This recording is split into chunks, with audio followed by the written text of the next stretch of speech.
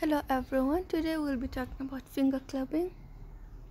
Definition of finger clubbing. Clubbing is a clinically descriptive term referring to the bulbous uniform swelling of the soft tissue of the terminal phalanx of a digit with subsequent loss of the normal angle between the nail and the nail bed. So what is the pathophysiology of finger clubbing? Alterations in size and configuration of the club digit result from changes in the nail bed, beginning with increased interstitial edema early in the process. As clubbing progresses, the volume of the terminal portion of the digit may increase because of an increase in the vascular connective tissue and change in quality of the vascular connective tissue, although some cases have been associated with spurs of bone on the terminal phalanx. Then that was the first explanation. This is the second explanation. Hypoxia has been proposed as an alternative explanation for clubbing in cyanotic heart disease and pulmonary diseases. An increase in hypoxia may activate local vasodilators, consequently increasing blood flow to the distal portion of the digits. However, in most cases, hypoxia is absent in the presence of clubbing, and many diseases with noted hypoxia are not associated with clubbing. So what's the etiology of clubbing? Clubbing can be idiopathic or secondary to many underlying pathologies in various organ systems.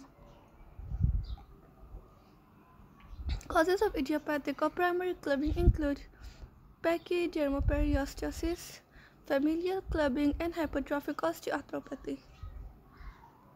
So secondary causes of clubbing. These are divided according to system, that is cardiac, respiratory, GI, and others. So cardiac causes include infective endocarditis, congenital heart disease, arterial myxoma, sickle cell disease. Respiratory causes are bronchial carcinoma, bronchiectasis, empyema, cystic fibrosis, interstitial lung disease, lung abscess, mesothelioma, sarcoidosis. Gastrointestinal causes include inflammatory bowel disease, gastrointestinal lymphoma, celiac disease, hepatic cirrhosis.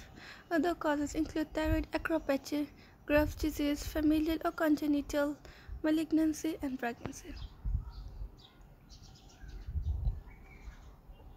So, in the previous slide, we talked about causes of finger clubbing according to systems.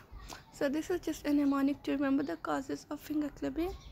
So the mnemonic is clubbing. C stands for cyanotic heart disease and cystic fibrosis, L for lung cancer, lung abscess, U for ulcerative colitis, B for bronchiectasis, the B for benign mesothelioma, I for infective endocarditis and idiopathic pulmonary fibrosis, N for neurogenic tumors, and G for gastrointestinal disease.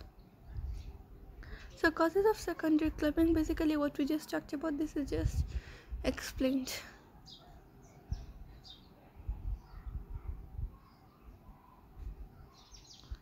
So let's talk about the stages of finger clubbing. Stage 1 includes increased softening and fluctuation of the ungual bed. 2. Loss of the natural 15 degrees angle between the nail and cuticle. 3. Increased convexity of the ungual bed. 4. Clubbed appearance of the digital extremity, which we commonly call drumstick appearance. And 5. Increase of the extremity with thickening of the distal phalanx and longitudinal striations on the fingernail. And then other books just say there's just 4 stages of finger clubbing, as you can see here. Now with the diagram. So if you just want to remember it easily, so the first picture is normal, grade 1 is nail fold field, 2 is peaking, 3 is increased pulp, and 4 is increased lateral, which is drumstick appearance. So that's all about finger clubbing. If you like the video, please like, subscribe, and comment. Thank you.